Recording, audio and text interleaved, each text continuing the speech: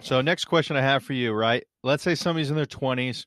I know this is going to be a really broad paint stroke of a question, but somebody in their 20s, they have no knowledge, right? Which is the older I get, even, and I'm not nearly as clued in as you, obviously, but the more I realize just lack of basic knowledge there is with financial advice and even just kind of basic stuff, right? Like living within your means. But what do you think and again, this is broad question, but somebody in their 20s, maybe they're in the middle of college, maybe they just started the career, but what's kind of the best advice you would have?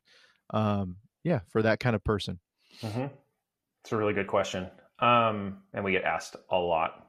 We get asked I by a bet you lot of, do. we get asked by the most are parents of 20 somethings who see their kids squandering around and, trying to figure things out. Yeah.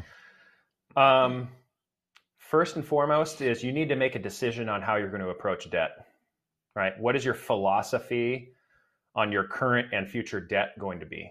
Because it will shape the way you manage almost all of the rest of your decisions. For example, right? If you're listening to this and you have a student loan that's $40,000 to $65,000, which is a lot of people that listen to this, and I would guess, you have to decide, do I want to live with that minimum payment until I'm in my 40s or 50s? Or do I want to get rid of it and move on with my cash flow plan, with that not being a part of my life? Because the approach that you will take with your money that's coming in, your income, will be drastically different. And the way you do your other financial decisions will be totally shaped by that, right? You're either going to take that $1,000 or $1,500 you have per month that's unspoken for, not a part of your bills, and put every dollar of it on your student loan to pay it off in the next 18 to 24 months. Or you're not going to do that, and you're just going to have a $295 payment every month until you're 47 years old, right?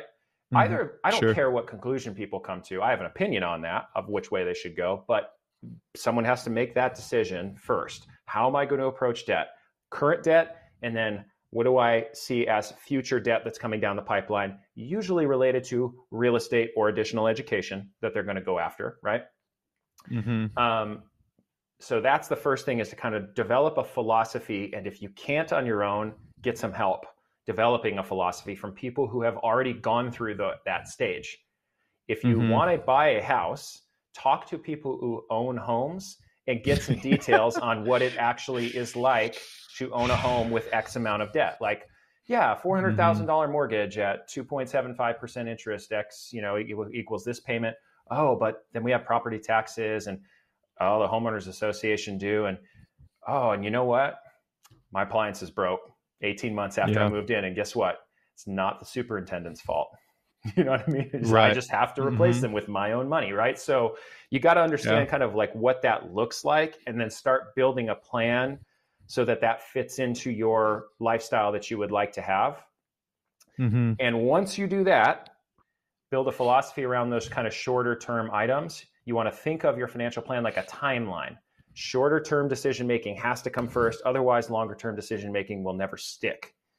Because should someone in their 20s be saving at least 10% of their income, gross income before taxes, for retirement? Absolutely. Absolutely, they should. If they do that, their retirement is going to be on track, period, exclamation point. Right? Now, should you be doing that if you have other priorities that are more important, like paying off your student loans or saving for that dream home that you want to buy by the time you're 32? Maybe not, right? Maybe it can wait a little bit, or maybe it can be tamped down to a lower level. But that's why the decision-making has to kind of go timeline left to right, as opposed to just going, I'm going to follow this philosophy, rubber stamp, and just start doing it. So decision-making on debt, current and future, and how you're going to approach that, getting educated on what it's going to be like if you don't really know, or if numbers aren't as meaningful to you, like looking at online calculators and like, hey, if I had a $400,000 mortgage, like what would that actually be? Like, that's helpful for some people, but for other people, they just need to talk to their friend who has a $400,000 mortgage, just ask them, right?